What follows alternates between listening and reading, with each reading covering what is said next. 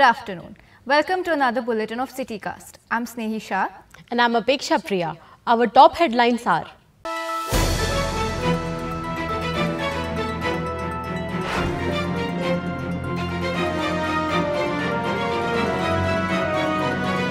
Farmers' children are unable to avail scholarships due to unseeded bank accounts. Our reporter Arunima Bharadwaj brings us more on that. More than 5 lakh applications for scholarship to farmers' children were received by the government in past 1 year. Quite a number of it could not be sanctioned since the applicants did not have their accounts seeded to their Aadhaar card. ನಾನು ಸ್ಕಾಲರ್ಶಿಪ್ಗೆ apply ಮಾಡಿದ್ದೆ, ಆದರೆ ನನ್ನ bank account ಆಧಾರ್ಗೆ ಅದು seed ಇದ್ದಿದ್ದಿಲ್ವಂತೆ. ನಾನು ಹೇಳಿದೆ ಮಾಡಿದ್ದೀನಿ ಅಂತ, ಆದರೂ ಏನೋ ಅದಷ್ಟೇ ಪರವಾಗಿಲ್ಲ ಅಂತ ಇನ್ನೂ ಬೇಕು ಅಂತ ಹೇಳಿದ್ರು. ನನಗೆ ಮುಂದೆ ಏನು ಮಾಡಬೇಕಂತ ತಿಳಿಲಿಲ್ಲ. According to the scheme, girls from class 8th to 10th will receive 2,000 rupees and students studying in college will get an amount ranging from 3,000 to 11,000, depending upon the course or degree they are pursuing. The students did not get any amount. His Aadhaar number is not linked or seeded to any bank. Their data as in stats might be different when compared to Aadhaar. Combined together, maybe 35,000 students could not be paid. Also, for the post-matric scholarships, the government creates bank accounts for the students themselves. 6,018 students. We have transferred 197 crores. Even after officials explain the students about the procedure, many students still struggle while seeding their bank accounts to their Aadhaar card. Many students still await for the scholarship money to be transferred in their accounts. This is Arunima Bharadwaj reporting for CityCast, Bangalore. Autistic children in India still struggling for recognition and do not have access to training. Our reporter Aditya Pandey brings you a report on that. Autism Society of India says it is difficult to identify children with autism spectrum disorder in India due to lack of awareness and availability of government data. But what happens is students who are on the severe or moderate needs, they're kind of asked to leave the school because the teachers are not in a position to handle them in the class, because sometimes for students with moderate needs, they might need a little bit more trained professionals to handle them. A report by Spectrum, a research institute for autism, shows 1 in every 100 children under the age of 10 in India have autism.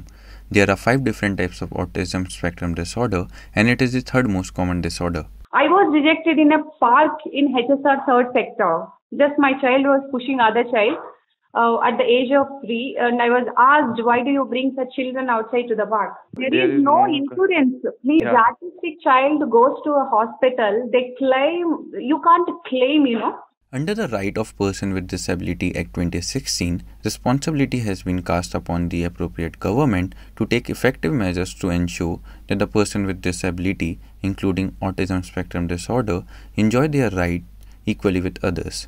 However, there is no government data available on the number of autistic patients. Chaotic to even come to or arrive to numbers, because first of all, we do not have a collective data in India going about, children being diagnosed. Secondly, not all cases are reported. Neurology India says there is an urgent need to study the burden of autism spectrum disorder in India. This is Aditya Pandey reporting for CityCast. Thank you, Aditya. Next up, we find students in the city returning to school a challenge. Our reporter Shreyashi Mukherjee talks to teachers and tells us why. The teachers in the schools of Bangalore witness a change in the learning pattern of the students. They say that children are not being able to cope with in-person offline classes. चला गया तो ज्यादातर बच्चे अब concentrate करना नहीं चाहते हैं, तो बच्चे अब ज्यादा लिखना नहीं चाहते हैं, तो उनमें वो मार्क्स में हम लोगों को बदलाव नजर आया. Teachers say that most of the students are not being able to deal with the academic pressure. Some students are breaking down in the classrooms and they suffer from anxiety attacks. The parents too complain about the change in the behavior of their children. Is in 8th standard now. During the first lockdown, she was very eager to go back to her school. However, now that offline classes have become, she finds excuses to miss her classes. She says it is becoming difficult for her to cope up with her studies. The parents are worried that such behaviors will impact the career of their children. Child psychologists say that it is very important to give children time to adapt to the classroom environment as they had been away from it for a very long time. The children were doing online classes for a very long time, because of which they developed severe social anxiety. Since they were away from their classmates and doing everything through the screens in front of them, there was a gap in communication as well. Experts believe that schools should not rush with the syllabus and should not overburden the students with homework. They also believe that the teachers should motivate the children instead of getting angry at them. This is Shreya Mukherjee reporting for CityCast. We take a short break. On the other side, we look at organ donations and how people respond to the need.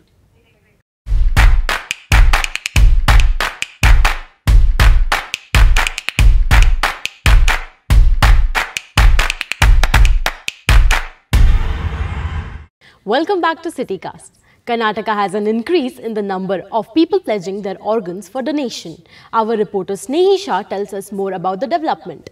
The number of people in Karnataka who have pledged their organs after their death has shot up over the previous year. Organ donations, especially kidney donations, have also witnessed a rise in numbers. Now the online pledging has been started from 2020. In 2020, 45 has done. In 2021, 7,845. The donation has been increasing after COVID. After Puneet Rajkumar death and after Sanchari Vijay, online pledging is more. Kidney donation has gone up the most in the last year. There are currently close to 4,000 people on the wait list for kidneys. While some people get kidneys from their families, most people have to depend on cadaver donations. उनकी कई सालों से kidney damage हुई है और हम लोग dialysis regular करवा रहे हैं. उनको किडनी की ज़रूरत है. She says they have been on the wait list for close to a year now. The wait list is anywhere between 1 and 4 years long depending on the blood group. A transplant coordinator explains the causes of delay in getting an organ. The waiting list is huge. After organ is harvested from the body, police has to give their clarification and postmortem has to be done and a lot of legal issues post that. It takes longer duration because of a lot of activities which is involved in the background. He says families are too attached to take a call on donating organs in time. While there is positivity in the number of pledges going up, thousands still await an organ in time. This is Snehi Shah reporting for CityCast. Moving on to business news. More established companies in the city are turning investors and are helping startups raise funds. Our reporter Rakshita Kumar brings us more on this. National Investment Promotion and Facilitation Agency of India recorded that out of the 44 Indian startups that entered the unicorn list last year, 38 of them were funded by enterprises that entered the unicorn club in the last decade. It started in 2018 and we started looking out for fundraisers in the same year. And then we came across Smile Group who gave us our first round of funding. According to a report by INC 42, Indian startups have raised $38 billion last year, out of which almost $20 billion funds were yet alone raised by other Indian companies. We're a company that invests in the new startups that are looking for fundraisers. So we are the angel investors. We see the potential and the relevance of the firm in the future. The new firm has to go through 7 steps in order to qualify for the funding. Enterprises are realizing the disruptive potential of startups and are thus partnering or investing in them. In India, this new concept of where other companies are trying to invest in new age companies, there's only one good thing that can come out of it is the experience that these already established unicorns have with themselves. Apart from that, it does help you in the fundraising process. This boosts the entire startup ecosystem as founders who were before fund seekers are now the investors. This is Rakshita Kumar reporting for CityCast. While startup funding is increasing, there's still a glass ceiling for women in business. Our reporter Rishika Kashyap tells us how the number of women on board of companies is still low. India ranks lower in the number of women in decision-making positions compared to other democracies. A report by Deloitte states that women hold only 17.1% board seats in India, despite accounting half of the country's working population. Women agree that it's harder to be accepted in higher positions. It's very difficult for me to get people to do things because they feel that, I am a lady, so it's easier for them to get away with.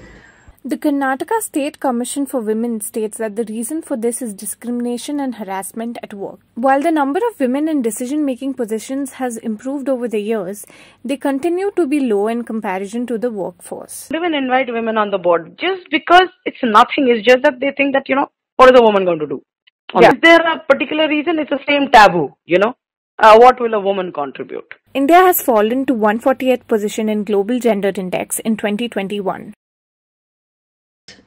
Though we speak a lot about freedom for women, etc., we still have the same mindset as earlier, we still follow the patriarchal mindset. The Karnataka State Commission of Women aims to have more awareness programs for working women this year. This is Rishika. The recyclers in the city do not have enough e-waste to process, while only a fraction of e-waste gets recycled.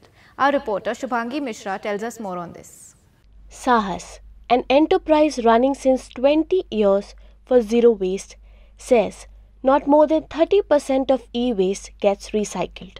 Data from the Karnataka State Pollution Control Board shows more than 1 lakh metric tons of e-waste is generated in Karnataka. Somewhere around 17 to 24% is getting recycled. The rest of all the e-waste is getting dumped and recycled in an informal sector. They don't follow any guidelines. They will recover whatever they want. They will dump it, which we cannot consider as a recycling. Officials say that out of 146 dismantlers in the city, only 86 remains operational. The recyclers are not receiving enough e-waste, which has impacted their revenue badly, forcing them to shut down. More than 50% IT sector.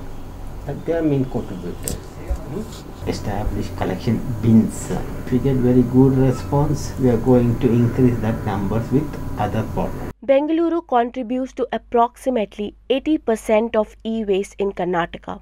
Due to the unauthorized recycling, hazardous substances like mercury, lead and other heavy metals imposes hazard to the environment. E-waste, we don't have one. What they have is some crazy e-waste bin, e-waste collection centers spread across the city, which people are not aware of where they are. Experts say that the centre and the State Pollution Control Board should come up with strong audits for the informal sector and the recyclers to strengthen the e-cycling process in the city.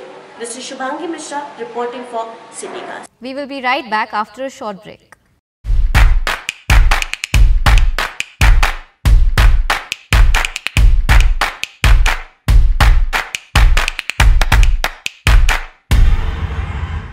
Welcome back to CityCast. The butterfly population of the Garden City sees a steady increase despite rapid urbanization. Our reporter Vinaya with that. Increase in rainfall and urban vegetation over the past few years subsequently increased the number of butterflies in Bangalore. We are having a much more wetter Bangalore as compared to the earlier years. The rainy season gets extended by almost like 3-4 months. So you're seeing a lot more butterflies which otherwise were not found other than in Western Ghats. Now trying to come in and also spread here. Bengaluru lies in an important transitional zone between Western Ghats and Eastern Ghats, which makes it a favorite spot for migratory butterflies also. We've had a lot of interest over the last few years in terms of number of people watching butterflies. You've had more people come into the hobby. More people observing a very less observed creature. This means that there will be more records added. Butterflies are an important indicator of a healthy ecosystem. There are around 179 different species of butterflies in Bangalore. In Bannerghatta, India's first butterfly park.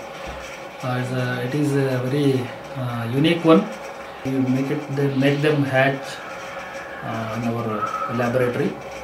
And we release butterflies, nearly 200 to 300 butterflies per day. As scientists say, Bengaluru, with its unique climate and geographical location, is a natural home for butterflies. This is Vinaya reporting for CityCast. We end our bulletin with a story on digital invites. Wedding bells are ringing, and so is the business for digital invitation cards. Our reporter Apeksha Priya tells us how this leaves some businesses struggling. This wedding season, people are switching from printed invitation cards to digital invitation cards. Couples share invitations on social media. The digital card does not cost anything, whereas the practical cards cost a lot. It is also hassle-free. We contributed in saving the environment also, saving my money also, saving my time also. In this mobile world and digital world is very easy. Save not only on one thing, you save on many things. The digital invitation card making is a cheap process compared to printed ones. However, the wedding card businesses face a loss. लोग digital invitation card बनवा रहे हैं या video invitation card बनवा रहे हैं ज़्यादा। आखिरी के 5-6 वेडिंग सीजन से हम लोग के यहाँ बहुत कम कस्टमर आ रहे हैं। 50% अर्निंग इस बिजनेस में कम हो गया है हमारा। कुछ महीनों में शायद डिजिटल इनविटेशन कार्ड डिजाइन करे तो बिजनेस वापस से सही हो जाए। The pandemic made things even worse for these printing shops. It's a great medium to earn because you need graphic design in every field and good design is in demand. As the world moves ahead, some traditional crafts are getting left behind in the pixelated dust. This is Apeksha Priya reporting for CityCast. Thank you for watching CityCast. For more stories, log on to www.citycast.in.